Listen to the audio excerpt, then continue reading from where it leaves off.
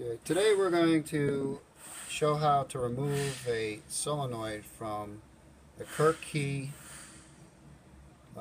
interlock system, captured key interlock system. So the lock would look like this, mounted on the back panel, or the swing panel, or it may have two locks, a double lock system.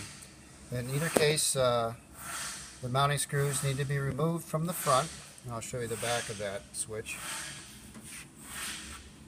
In the back it looks like this. Solenoid that we're going to remove. Go ahead, Chris, point to that.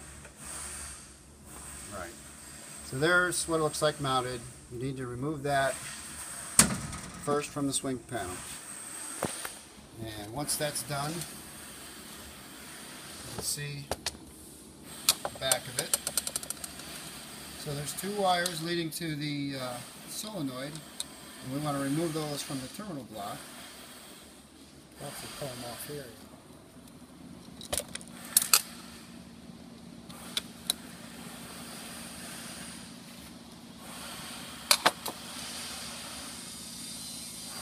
And those are going to be left attached to the solenoid itself.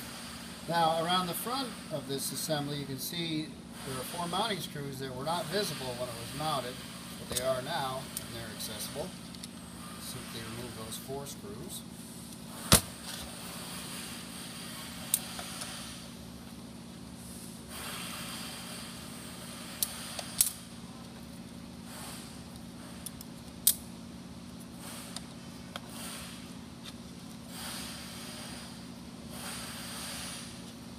And there it is. The solenoid has been removed.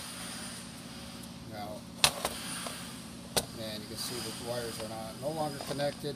So just remount that whole assembly back on your swing panel, and you're done.